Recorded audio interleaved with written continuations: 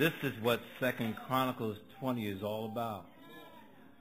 Giving God glory, giving God praise, in season, out of season. Thank you, our choirs and ministry of music and our drummers. Thank you, PJ. God is good, y'all. He is worthy of all the praise. Amen. He's worthy. Yes, he is. Yes, he is. Father, we praise you and we thank you. Your blessings, God, upon your word, your message, your people. Destroy what I thought and replace it with what you want it to be. Deliver, set free. Lord, somebody needs to be ministered to your word. As Minister Mitchell said, you've been ministering all service long, but there's something they want to wrap up the wound with. You gave them the balm already, but now we need to wrap it in your word. So have thine own way, Lord. In Jesus' name, amen. The title of this message is Why Praise God? Why praise God? A lot of folks don't want to praise God. They don't think it's any use in praising God. Some people won't even come to the praise and worship part of the service. They don't think it means nothing to praise God. I don't have to praise God. And I come to let you know today you made a big mistake not learning how to praise God. You know, why praise God? I don't need all that. Just give me the meat. Give me the word. No, you do need some praise because Psalm 22:3 said, "But thou art holy, O thou that inhabitest the praises of Israel." And that word inhabitants in the Hebrew is yafal. That means to inhabit, to dwell, or to stay. Simply saying what God is saying, one of the places that God dwells is in the praise. One of the places that God hangs out is in the praise. Amen? So you don't need no praise. You don't want to praise. It's not so much about how you praise him. It's if we praise him. Amen? Because everybody does not praise God the same way. Matter of fact, there is no recipe. There is no order structure. There's no instructions as to exactly how to praise him, just as long as you praise him. And I come to let somebody know today that when you praise God, God inhabits the praise. He dwells out in the praise. He stays in the praise. As we dig more in 2 Chronicles 20, you're going to find out what God did in the praise. But I need to let somebody know that in 2 Chronicles 20, what God did was he sent a problem for everybody so he could speak to somebody. Sometimes God will send a problem for everybody so he can speak to somebody. And it's not always a pastor, not always a king. Oh, Lord, have mercy, Jesus. But he inhabits the praise. The praise lets God know that, God, I need you to show up. Oh, Pastor, what are you talking about? Well, how many know that God is omnipresent? That means he's everywhere present at all times. But how about his manifest presence? That means that his omnipresence messed around and showed up just for you. See, when he manifests his presence, he shows up in your situation just for you while he's still being omnipresent. See, when he showed up for me, he was still hanging out over the Woods house. See, he's omnipresent. But see, I praised him, and he began to respond to my praise, so he manifests his presence in my praise, but he was omnipresent over there because he had already taken care of them, and they were doing all right. So he remained omnipresent over the Woods house, but over the Carpenter's house, he manifests his presence because we were praising him because we had a situation. But why praise God? I tell you, we all need to be praisers. There's something about praising God. Praise is important. Praise is one of God's dwelling places. Why do you think the psalmist said, I will bless the Lord at all times? His praise shall continually be in my mouth. It wasn't just something cute to say. The psalmist meant that thing. See, David knew about praising God in season and out of season. Amen. See, because praise means that God's going to hang out with you when you're doing well and hang out with you when you're doing bad. Praise. Why praise God? Why praise? Why have a praise ministry? Why have a praise team? Why have a young adult praise? They just stand up there hollering the microphone. No! They're sending God a message. Say, God, guess what? I need you. I need you, Lord. I need your power. I need your presence. I need you to manifest yourself in this service, God, so we all can be blessed, so we can all be ministered directly by thee. God inhabits the praise. Jehoshaphat is the king of Judah. Guess what Judah means? Judah means praise. How you going to be the king of something that ain't doing it? He's the king of praise. And the folk ain't got no praise. This is Philadelphia prayer praise and worship in the church. God gave us that name. Some people ask, where you get that name from? It's so long. I said, look, just put PPP and WCC Incorporated on the check and I will cash it. You ain't got to get all deep. You got to put it all. It ain't going to fit, so I ain't going to write the check. PPP and WCC. Acronym it, baby. Acronym it.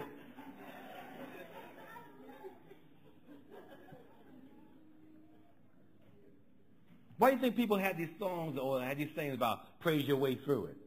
It sounds like that's crazy, but what they're trying to say is if you understand praise and understand that God dwells and inhabits the praise, then you praise your way through because he will manifest himself. His omnipresence will be a manifest presence. He will show up and get you through that thing. He will be right there with you. He'll never leave you nor forsake you. But if you don't never let him know through praise that you really need him, he might not show up. See, God, you got to understand what God does. God has manners.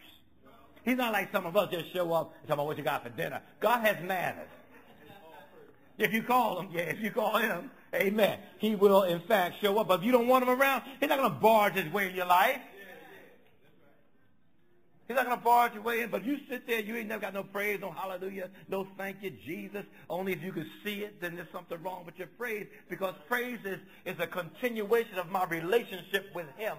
My heart shall be filled with praise. My mouth shall be filled with praise. And all the psalmist is trying to say, no matter what goes on my life, God is worthy of all the praise, because if I don't praise him, the rocks will cry out. Somebody said, I don't want no rocks to cry out for me. Jehoshaphat, he was like us. He took over the throne after his father, Asa, but they were good kings. They were like us. They were human. They did a couple things wrong. But the record records that they were very good kings. Jehoshaphat, he was hooking up with the wrong kings, the evil kings, and they got with him about that, and then he got his house in order. But then we get to 2 Chronicles chapter 20, said it came to pass. After he received, his warning, got his house in order, the enemy got busy.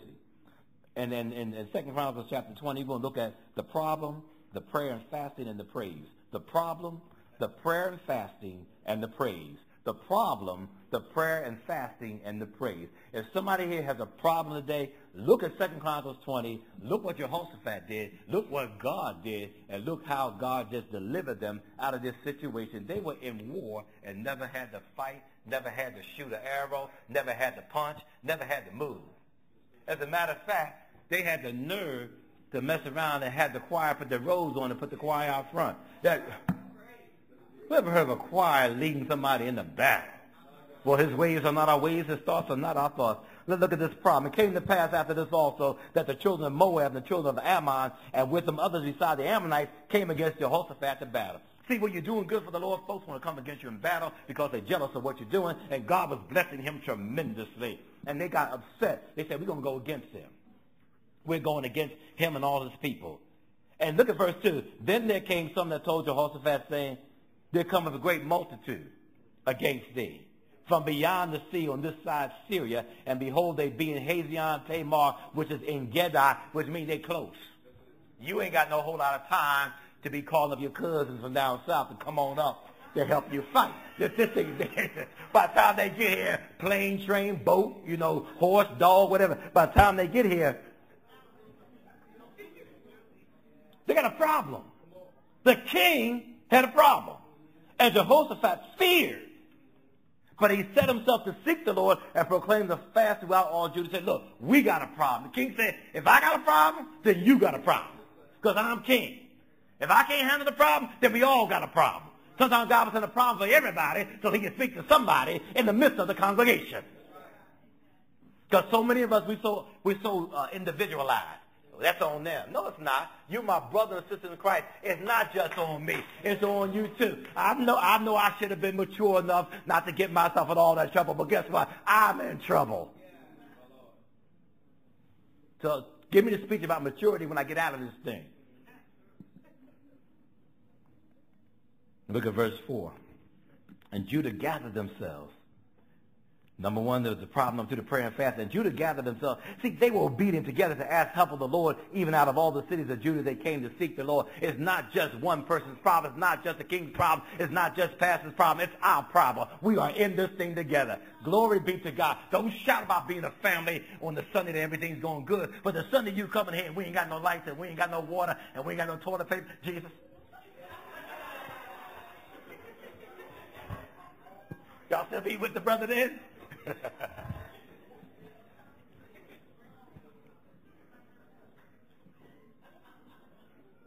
But they were with them. Because they didn't say, King, what did you do, King, to get these people mad at you? They weren't about that, because what they were about was trying to deal with how they're going to stop these folks from trying to take them over. And Judah gathered themselves together to ask help of the Lord. Even out of all the cities of Judah, they came to seek the Lord. They came to church. They came to seek the Lord. They came to the temple. They say, I got to work. I got to cook some ribs. I got to cook this. I got to cook out. I got to go here. I got to go there. I got to get my hair did.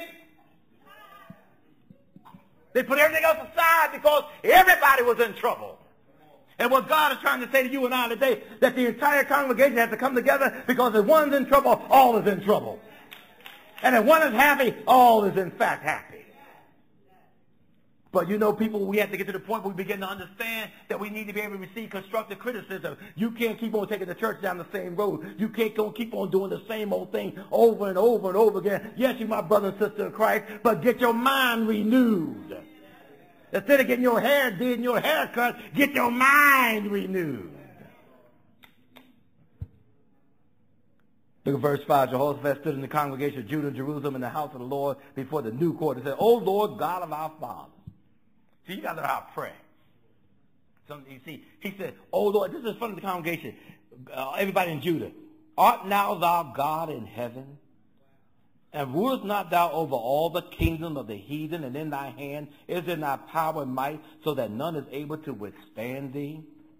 Art not thou our God, who didst drive out the inhabitants of this land before thy people Israel, and gave it to the seed of Abraham, thy friend forever, and they dwelt therein and have built thee a sanctuary therein for thy name? Are you not the same God?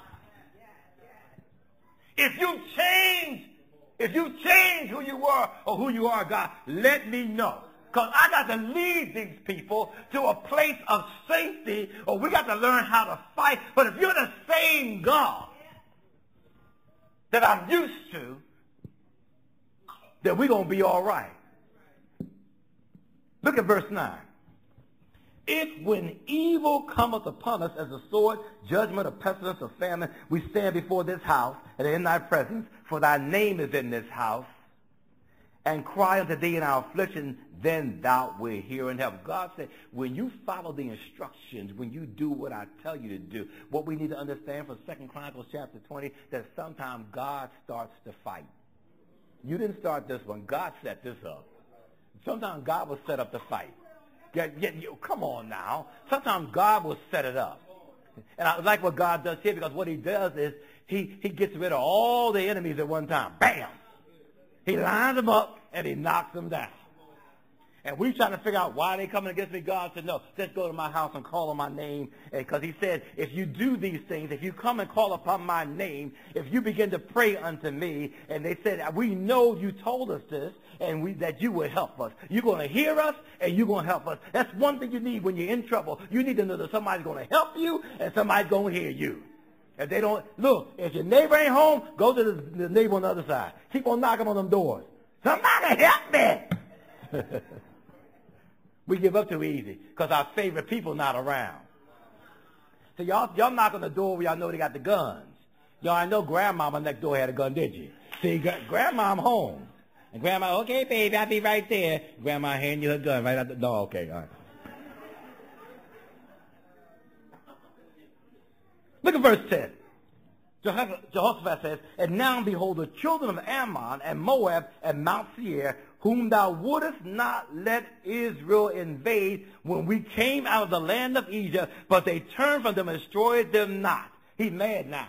Because when we came out of Egypt, when Israel came out of Egypt, they did not destroy them. They let them go. Amen. Ain't that something? You let somebody go, they come back and try to get you. Anybody ever had that situation? You know, you let somebody go and they come back and start talking stuff. Yeah. And look at verse 11. He says, behold, I say how they reward us. We bless them. Look how they reward us, to come to cast us out of thy possessions, which thou hast given us to inherit. He said, God, they're trying to move us out of the place that you have given us. Look at verse 12. O our God, will thou not judge them, since you did not allow us to choke their necks when we came out of Egypt? Will thou get them, God? You did not allow us to beat them up and annihilate them when we came out of Egypt. Whoa, God, now you see what kind of people they really are. For we have no might. Listen to this. We have no might against this great company that cometh against us. Don't you know your enemies will get together? They hate each other, but they'll get together to get you. I wish I had a witness in here. They hate each other. Your enemies really don't like each other. But in order to get you, they will all come together. They all came together against Jehoshaphat and Judah. He says, we can't do nothing with them. I like this part. Neither know we what to do, but our eyes are upon thee. He ain't had the people all fooled. Look here, y'all. Look, we going to go. Somebody get the trustee. We're going to the treasury. We're going to buy Uzis. And we're going to buy flat. You know, we're going to get all our stuff. And, you know, so tomorrow we're going out. We're going out. You know, we're going out.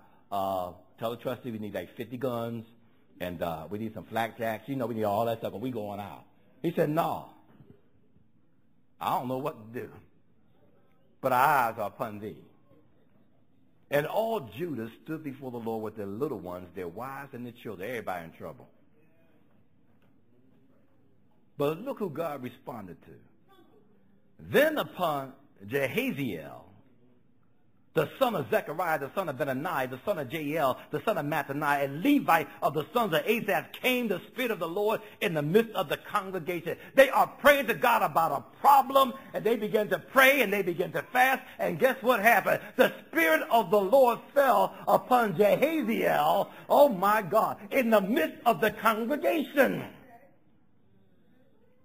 And look what Jehaziel said.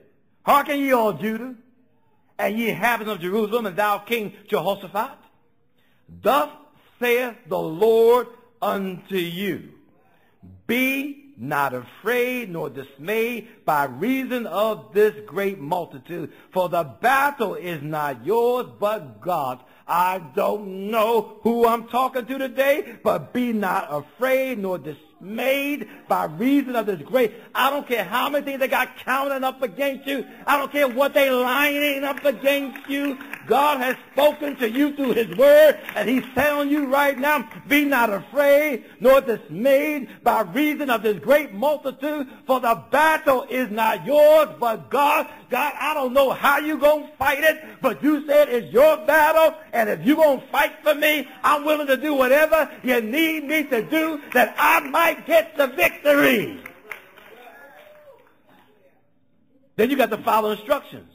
Get off the cell phone. Get off the texting everybody. God said he's going to fight for me. All of them going down tomorrow, yeah. No, listen to the instructions. Tomorrow, go ye down against them. Behold, they come up by the cliff of Ziz. God something else, ain't he? He giving them their strategy. He giving them their war plan. How God know all this? Because he know everything. He said, tomorrow, go ye down against them. He said nothing about get your gun, get your knife, get your spear, get your shield. He didn't say anything about that. He said, tomorrow go down against them. Behold, they come up by the cliff of Ziz, and ye shall find them at the end of the brook before the wilderness of Jeruel. Listen to verse 17. Ye shall not need to fight in this battle. Just go down to the office and tell them you here. Wow. Just show up. Got to say nothing? Ain't got to do nothing. Just show up tomorrow. Just show up. God sent me. Set yourselves, stand ye still, and see the salvation of the Lord with you. Set yourselves. Stop being nervous. Stop all the talking. Stop all the chitter-chat. Stop talking about King Jehoshaphat crazy, Pastor Carpenter crazy. Got us out here in this mess talking about, no. See, that's what I like about God. God let Jehaziel, somebody they liked. Because you get mad with the leader when things go wrong. So they let Jehaziel say it. Somebody they respected, the Spirit of God came upon him.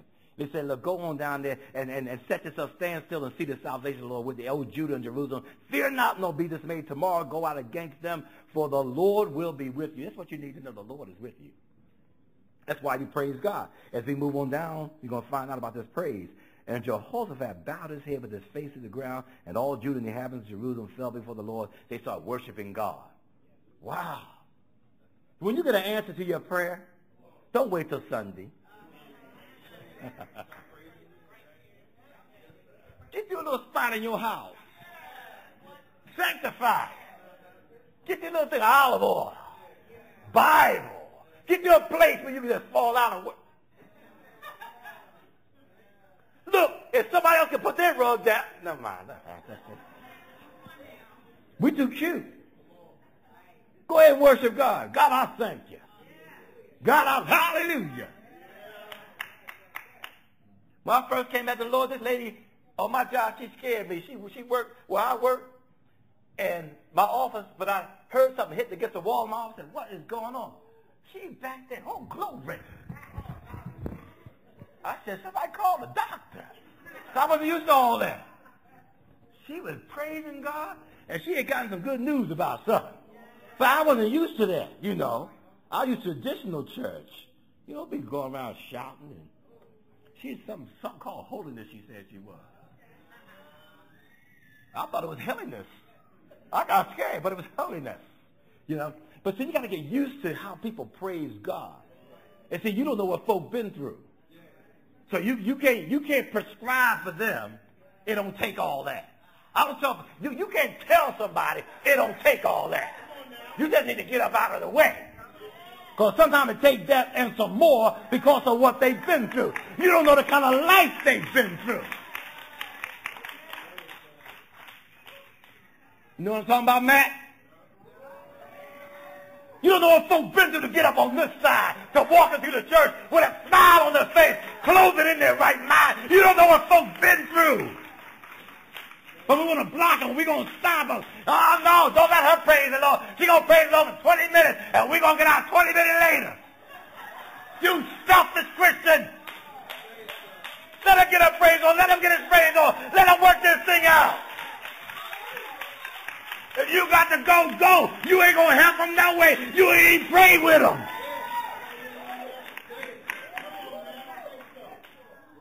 We on this time thing. If it ain't what you want to do. So if you don't want to serve the Lord, you will.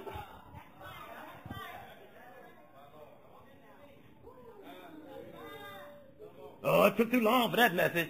But let it be some place where you want to be. If you don't want to be in church, let it be a place you want to be. Oh, I stood in line 2 hours to get this.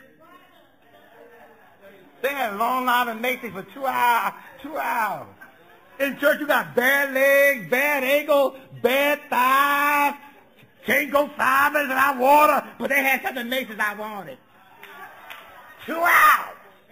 Ain't no paramedics come, ain't nobody. But in church, I got to go.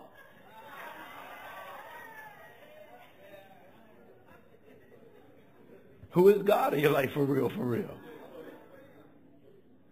Look at verse 19. The Levites of the children of the Kohathites and of the children of the Korahites stood up to do what? Praise the Lord of God of Israel with a loud voice on high. They was worshiping. Somebody said, wait a minute. Wait a minute. I need some praise up in here. God has answered our prayer. 5 minutes ago, I was scared. 5 minutes ago, all these folks, and they still coming against me. But God gave me a plan. God's going to deliver us. Why not sing? Why act like we still in trouble? When you get out of trouble, praise God, give God glory, sing your song.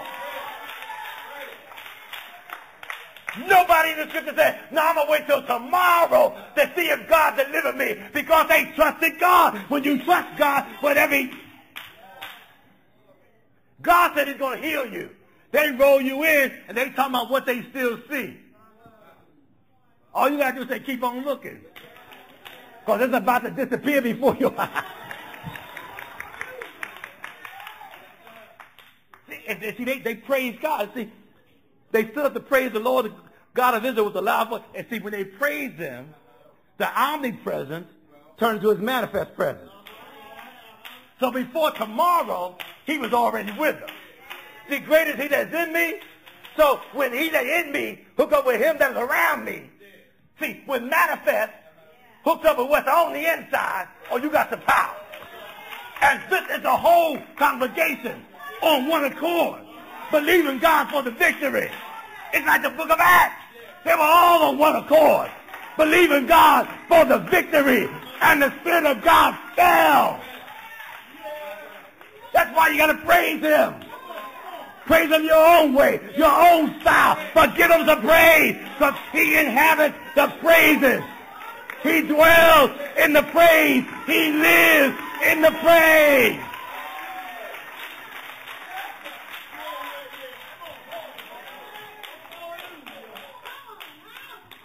They didn't wait till they got to tomorrow. The choir said, wait a minute. Wait a minute. Somebody said to say, the musician not here yet. I don't need no musician. I got something within me. It's like fire. That's why when you're going through something, you're not crazy. Smile. Praise him. He will show up. Yes, he will. Yes, I declare he will. He'll show up tomorrow. About this time, things are going to change.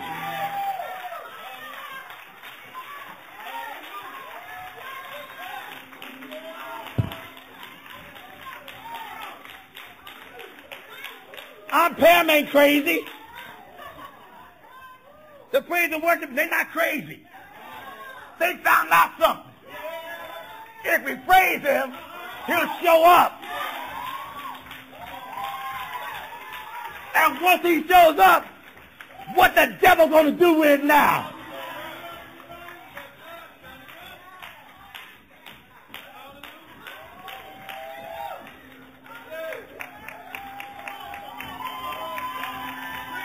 Praise him.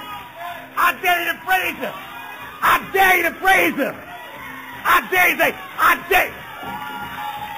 Lord, hey, glory.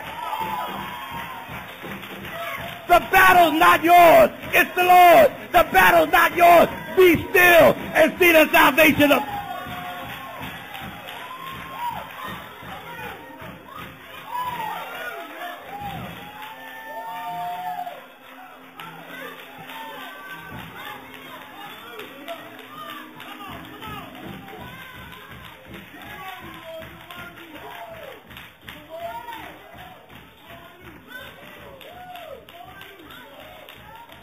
It's a more shouting here. Look at verse 20. It's a more shout. And they rose early in the morning. See, when you got faith and when you trust God, just because you went to sleep last night, the plan didn't change. Some folk get to be punks and cowards in the morning. A few hours in between what God says and when God gonna do it. They get afraid. But look at here. They rose early. I like that. They got up early. See, when you're going to win, you get up early. If you don't know if you're going to win, you don't get up early. You get up, but you be walking around, I don't know. You take a long time to put your clothes on when you're afraid. You know what I mean? They rose up early. In the morning, went forth to the wilderness of Tekoa. And as they went forth Jehoshaphat stood and said, hear me. He said, wait a minute, y'all. Hear me, O Judah, and ye inhabitants of Jerusalem. Believe in the Lord your God, so shall ye be established.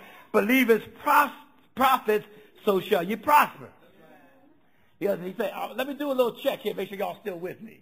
Make sure y'all got a good night's sleep. Make sure nobody ain't scared. Nobody ain't go coward on me. Nobody done run over to the other side. You ever have a friend to go tell the other side what you get ready to do? Okay. He said, let me check on that.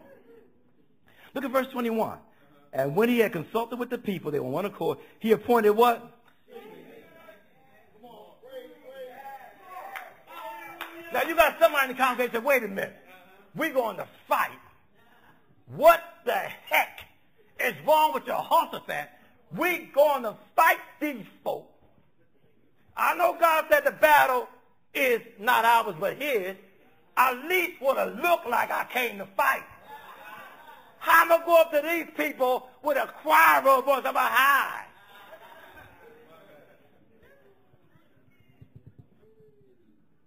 He put the singers unto the Lord, and that should praise the beauty of holiness. And as they went out before the army and to say, praise the Lord, for his mercy endure forever.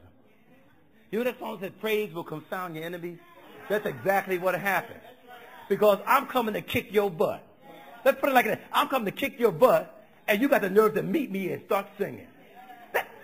That'll mess anybody up. Come on. All these people came against me. You're mightier than I am. You're going to show up in Tekoa and start singing. Look what happens. Come on now. Look at it. And when they began to sing and do what? And to praise. And when they began to sing and to praise. That's why I like a worship service. Because sometimes it starts off kind of, cool. But as the folks begin to sing and praise, things get a little higher. And they get a little warmer. And they get a little deeper. Folks begin to unfold their arms and open their mouths and raise their hands and give God glory. They forget about what they look like and they remember who they are. Oh, I need somebody that don't mind singing a song and praising God and giving God glory.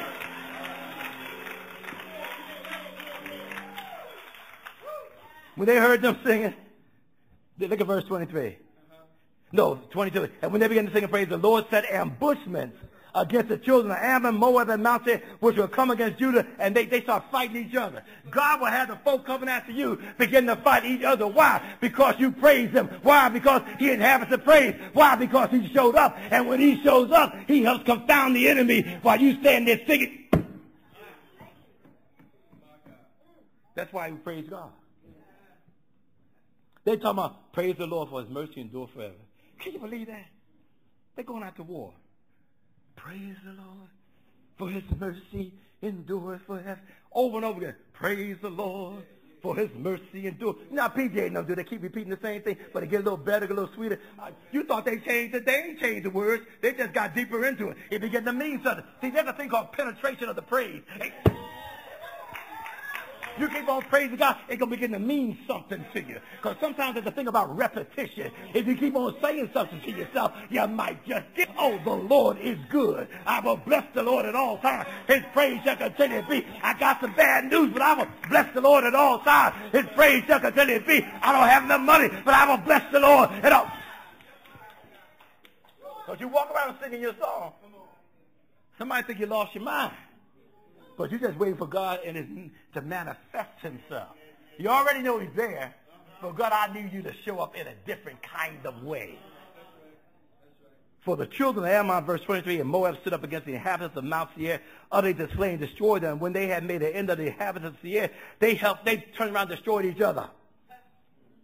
And when Judah and when praise came toward the watchtower in the wilderness, the watchtower, the person in the watchtower was supposed to tell the folk that the Israelites, that Judah was on the way. But because they were singing, the fool probably ran down out the watchtower They coming, but they thinking they don't have no guns. They don't have no knives. They don't have no spears. They don't have no shields. They just come. They got choir robes on. They got them supplices. That's supplices. They had supplices on. And they're singing. And they're coming towards us. And then they begin to, what do you mean? You stop lying. You're supposed to be on watch. They start fighting each other. And you know why they come out and lie to us for? Ain't nobody coming to fight with no choir robes on and no supplices on with somebody in Pam in the front of hallelujah, hallelujah. And they got mad and start fighting each other and start killing each other. And Judah means praise. I think God is trying to let us know, don't call yourself something you ain't going to be. Look at verse 25. When Jehoshaphat and his people came to take away the spoil of them, they found among them in abundance both riches with the dead bodies and precious jewels which they stripped off for themselves, more than they could carry. 3 days. 3 days. 3 days. And carrying away the spoil. And on the 4th day they assembled themselves in the valley of Barakah. Guess what Barakah means? Praise. Praise on praise. Praise, praise. Huh. Judah means praise. They in the valley of praise. Praise, praise. Hey, come on. Somebody praise the Lord with me. What you gonna do? For they bless the Lord right there. Therefore the name of the safe place is called the Valley of Barakah unto this day, because it was an incredible praise. God is worthy of all the praise. I don't know about you, but I'm so glad in my salvation gives me the ability and the authority and the power to praise God. Everything does not have to be right in my life for me to open up my mouth and give God the glory and give God the praise. I give a testimony in season. I can give a testimony out of season. Why? Because God's been good to me. He's been with me and I'm up, and he's been with me about that. I am not my own man. God is my refuge and strength, a very present help in trouble. He's a mighty warrior. He's a mighty battle axe. He's the great I am. He's Alpha, Omega, the beginning and the end. He's that wheel in the middle of the wheel. He's my holy of holies. He's my King of kings. He's my Lord of lords. He's my, I'm going to praise him in season. I'm going to praise him out of season. I'm going to praise him when I got money. I'll praise him when I don't have money. I praise him when I feel good. I praise him when I feel bad. Why? Because he inhabits the praises. You want God to hang around your church? You want God to hang around your family? You want God to hang around your life? Praise him. Stop looking at people strange. Stop laughing at folks. Look at the way they praise God. If she ain't careful, that wig gonna come off. If she ain't careful, that piece gonna come off. You better praise him, because your everything get ready to come off. Your whole life get ready to come off. Christianity is not spectator, it's participatory. Oh, what does that mean? Get involved, baby. It's participatory. Hey, you're supposed to come on and give God the praise. Hey, look, we got some people, you got to pump them up. You got to pump them up, but that's all right. Guess what? We'll pump you up. But after a while, you got to go in and sing for yourself. You got to go and do what you got to do. Because guess what? Nobody knows what you've been through but you. And you know the Lord been good to you. You know he's been mighty good. So go ahead. Tomorrow, go down and meet him.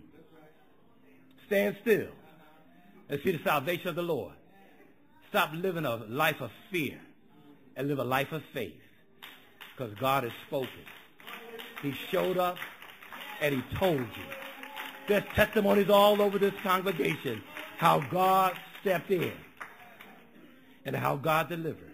And guess what? For somebody in here today, for somebody, he's not through yet. He's only beginning.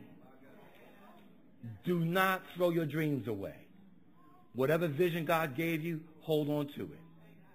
Stop talking about, well, I don't know. It don't look like it. I got all this to do right now. The church I'm in right now, they got enough ministries. God ain't asked you all that. He gave you a vision.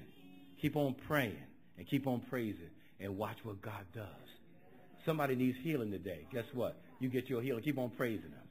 Keep on praising. He might not show up tonight, but when your next doctor appointment, you might say, I saw somebody sitting next to.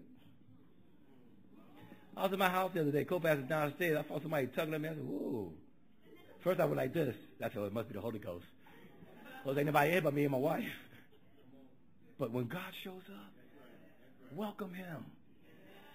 Welcome him in. Because you already praised him. And when you come to church, praise God. Don't let nobody talk to you. In service, say, look, shh. I didn't come to talk to you. I came here to worship. I came to talk to God. If I'm going to talk to anybody, it's going to be God. Hear my number. Call me later. Because I came. Sometimes folk will mess you up. You come get your blessing. They got all this stuff. Call me. Text me. Facebook me. Twitter me. Instagram me. But for right now, I'm trying to get these enemies off my back. I come to lift up the name of... And don't worry about it. Look, if nobody else is singing, you go ahead and sing. No matter how bad you sing. It sounds good. Amen. Some people don't sing out because they think you got to have the note. Now, you know, for a choir. But from your seat, you can do whatever. You can be as off as you want to be. Because it sounds good to God. Amen. You ever see somebody that loves the Lord so much they don't care how they sound? Just don't sit in front of them on Sunday. That's all. But all that's all saying. To God be the glory. Give God praise. God's worthy of all the praise. He came that we might have life and have it more abundantly. There is abundance in praise. There's deliverance in praise. There's healing in praise. There's mercy in praise. There's grace in praise. There's salvation